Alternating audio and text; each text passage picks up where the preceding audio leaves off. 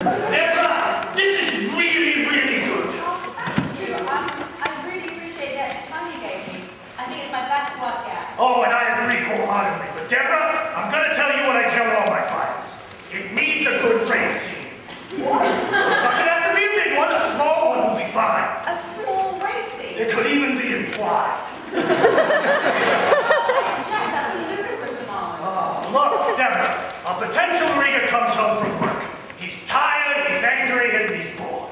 He sits in his favorite chair, he opens up his favorite book, and he reads about it. Character transformations, emotions. Well, I mean, yes, if that's what the book's about. Oh, Deborah, I understand where you're coming from. Would it make you feel any better if I told you I went through this exact same problem with Toni Morrison? Yeah, so I suppose it would make a difference. No, that never happened, Deborah. No rape scene is enough for Toni Morrison.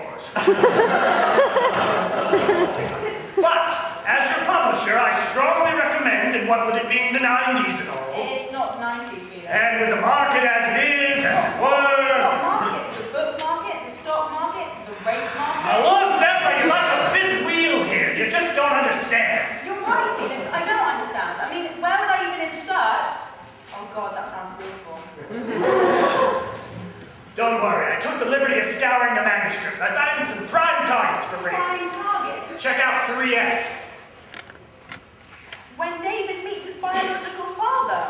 That's a touching moment, it really is, and the emotional centre of the story. I mean, I'm not going to have David's own father rape him. Oh, of course not, neither would I. David rapes his father, read on.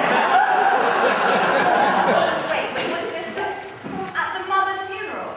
Felix, at the mother's funeral, that's awful, and that's not subtle at all.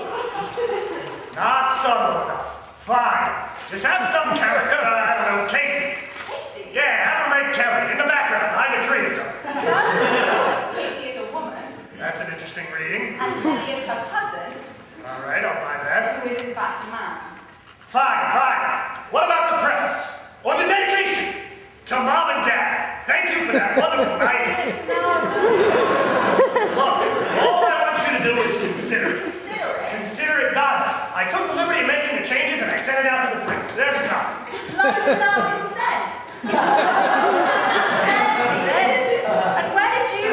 Well, I couldn't really narrow it down. But there are over 50 entries. 67. Your book is chock full of rape scenes. The Times says so, right in the back. My career is over. My career is over. My career is over. Well, I know what to do in a situation like that. Time for some squash.